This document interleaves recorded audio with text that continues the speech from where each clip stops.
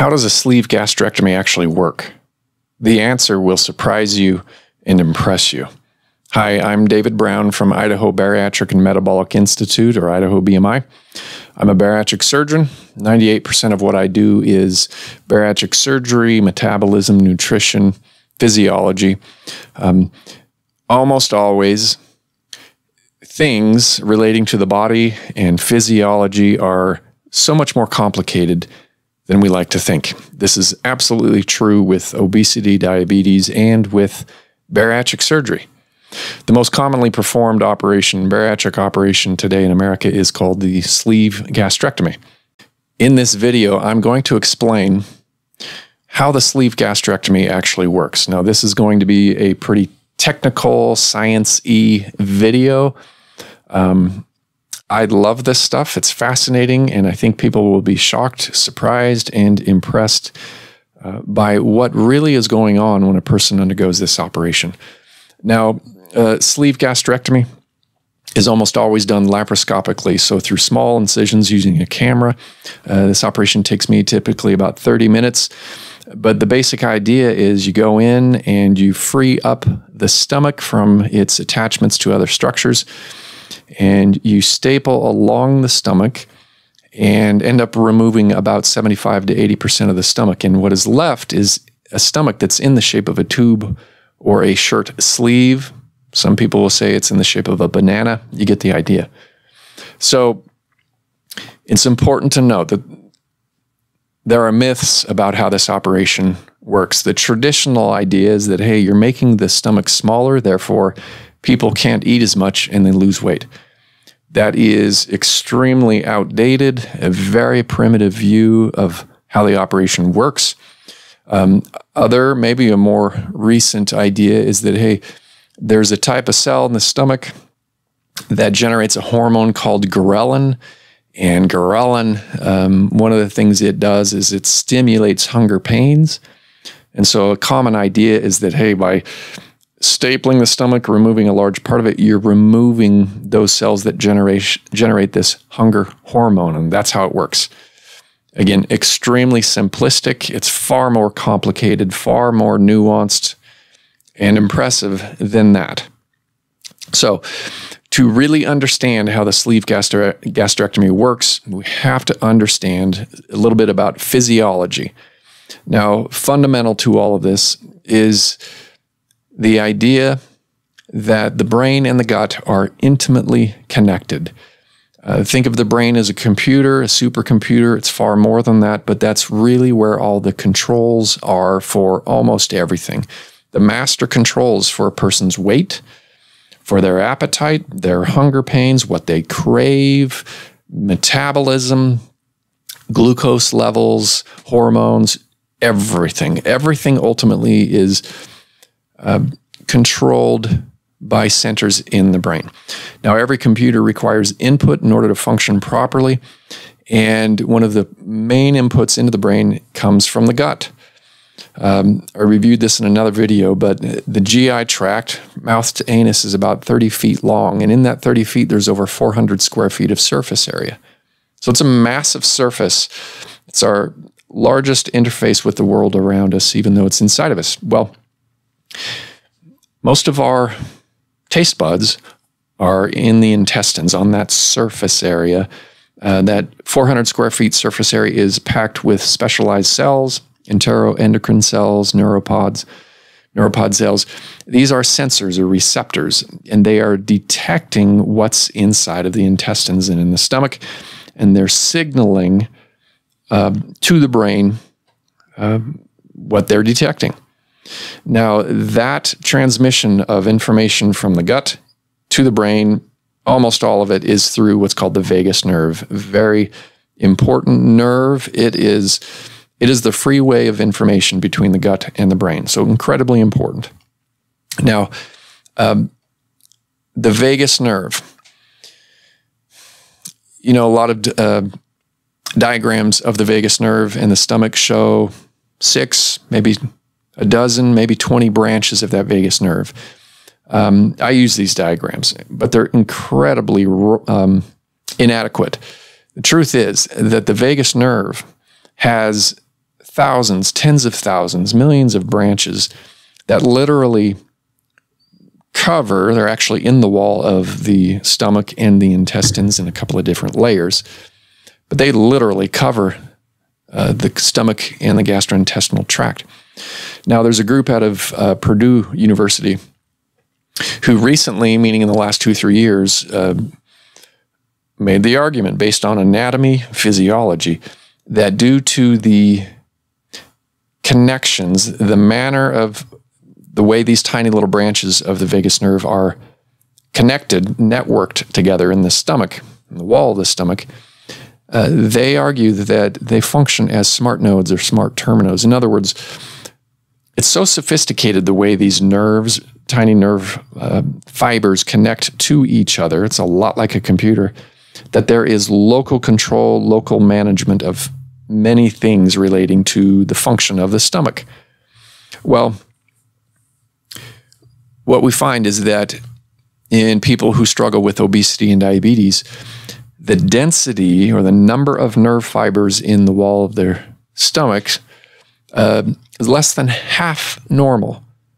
So those tiny little branches of the vagus nerve, there's fewer of them, and you have to believe that the networks that they're forming are dysfunctional.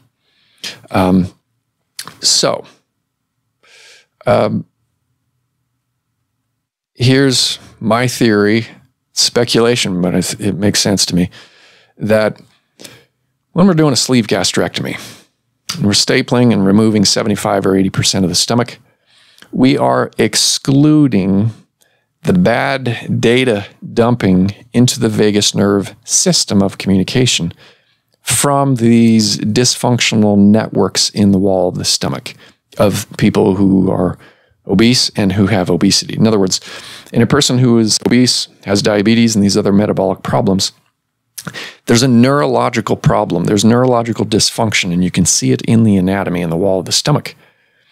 And because of that dysfunctional networking, those dysfunctional networks are sending bad information, bad data into the vagus nerve going up into the brain.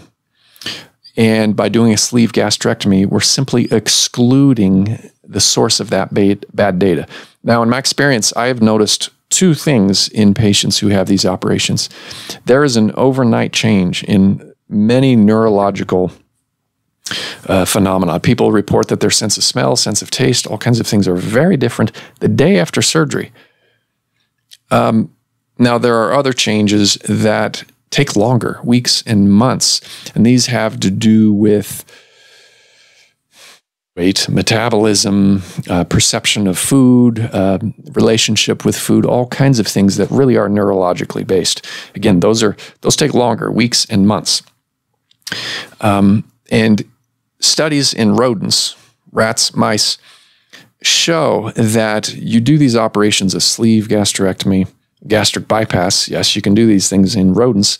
You do those operations and you sacrifice those rodents, meaning you kill them and you dissect and examine their nervous system, the vagus nerve, the brain. What you find is week, 2 weeks, 3 weeks after their bariatric procedure, there is new growth, almost an explosion of growth of really what are nerve fibers from the base of the brain in a place called the nucleus tractus solitarius. It's sort of a clearinghouse filter of all the sensory information coming from the gut through the vagus nerve and into the brain. And from there, those signals go to almost every part of the brain. It's an incredible computer. But again, in these rodents, you can see weeks after these operations, changes in the anatomy of the brain and the nerve connections, the connections between brain cells. Again, that's something that takes weeks and months. It doesn't that won't explain the changes that we see overnight in the sense of smell, taste, and these other things. So my theory here is that by excluding that bad data in the stomach neurological networks, it is resetting, it's refining or making better the signaling from the gut into the brain very quickly, pretty much right when we exclude that portion of the stomach. And so really the bigger picture is that because of this new signaling, and people seem to be almost hypersensitive after these operations. A lot of people will say, man, I can feel everything I swallow go down, and that can be distressing. And some people say it hurts temporarily. Clearly, they have to go slow. They can't consume as much. But there's a lot of changes happening overnight. And all those new sensory signals are generating a condition of the brain where it's so malleable. We say it's plastic, this idea of neuroplasticity. So we back up. Imagine watching a 3-month-old baby. Can't even sit up. And you sit and watch. You don't engage. You don't try to communicate with the baby. You just watch. And you know that that baby is processing and learning so much every single minute. Well, the reason for that is that just about everything the baby is experiencing or encountering is new or novel. It's the novelty of experience that is driving that brain development in that 3-month-old baby. Well, in our bariatric surgery patients, they have an explosion of new sensory signals, and it can be overwhelming. It's the new signals that are generating this condition of the brain where it's so plastic or malleable. And I argue, and the evidence really points in the direction of our ability to reprogram a person's brain, those control centers in the brain, and the networks through which they communicate over about a 6-month period after surgery.